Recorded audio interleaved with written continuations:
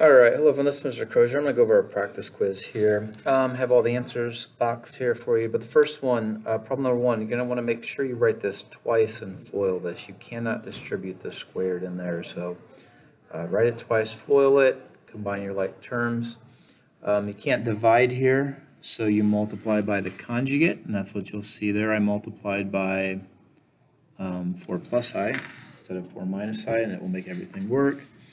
On number 3, distribute this in here and then add them up.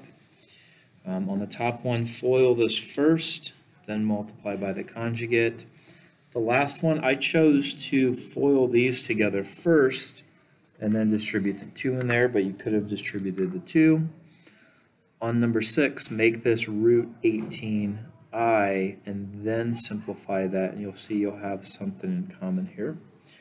Number 3 is solving this equation 3 ways: factoring, subtracting and taking the square root, and the quadratic formula. Remember, the quadratic formula is ax squared plus bx plus c is 0. The b value is 0 right there. All 3 ways you get plus or minus 7i. Down here, I subtracted this over, multiplied through a 2, and then I factored. But again, you could have done quadratic formula right there. On this one, however, factoring will not work, so I have to do quadratic formula. Factoring is usually easier.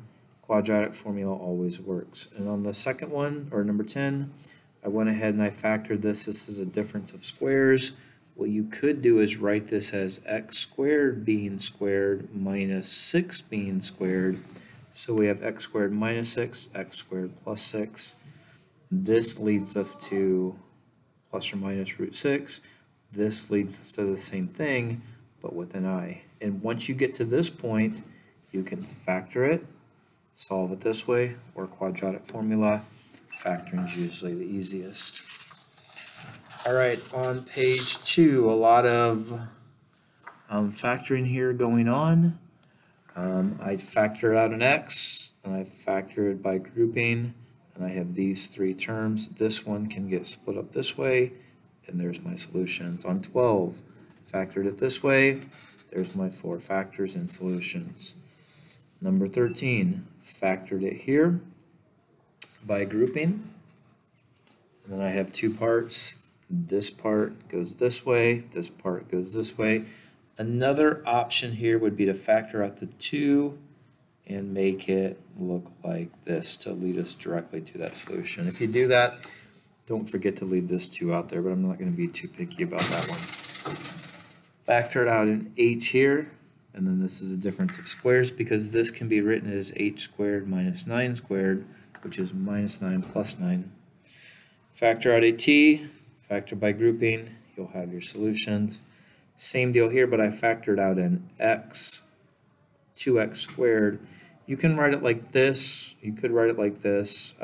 0 is a double root. There's 0, 0, and then I have my 4 solutions here. So 1, 2, 3, 4, 5, 6. Going on to this back. First number, 3 minus 2i is down here. This is 3 minus 2i. This is 3 plus 5i. And if you add those together, you have 6 plus 3i. First vector, second vector, sum of the vectors. This vector could be brought up here, and you do the first vector, then the second vector, you get there. Same deal here. I went negative 6i and negative 4 2i. And then you put them together, and this is negative 4 plus negative 4i. And you could have gone this way and then take that vector straight down that way. All right, polynomials, write them like this. FOIL or distribute this in here, distribute this in here, FOIL this, multiply these 2 together, and there you go. On this one, you have the first 2, second 2. It gives us these 2 polynomials, and then you have to factor all 3 of these times both of these. 3 times 2 is 6. 1, 2, 3, 4, 5, 6. There you go. Do the math. Simplifies down to here.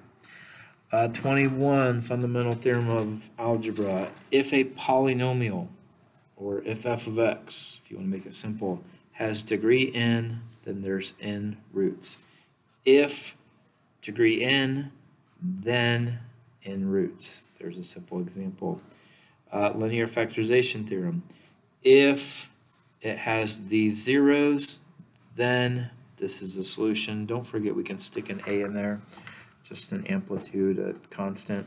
But if these are the solutions, then this is the equation, x minus, x minus, x minus, all the way till the end. So when you're thinking of the theorems, always try to remember, think of them as if-then. If degree n, then n roots. If these solutions, then it's written like this. All right. Hope this helps with the homework. If you have questions, I will see you in class.